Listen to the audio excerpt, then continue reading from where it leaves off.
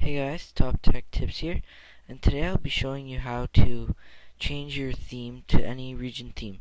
So let's say you live in Canada, and you can only get the Canadian theme for Windows 7. Well, I'm going to show you how to get the American theme.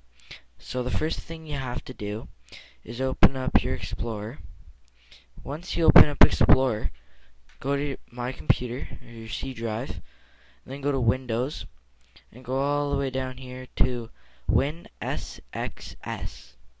Once in there, just search for star or asterisk and then .theme. It will slowly load, and there we go. Once it loads, it will come up with these things here. All you have to do is click on the first 5 to apply them, like this, and it will ask you to wait. And then just do so with the next one once it's finished. And then all you have to do do it with all of them.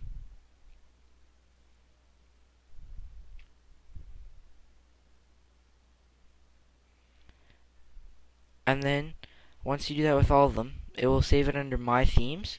And now you have Australia, South Africa, United Kingdom, United States, and there will be Canadian, which should be unsaved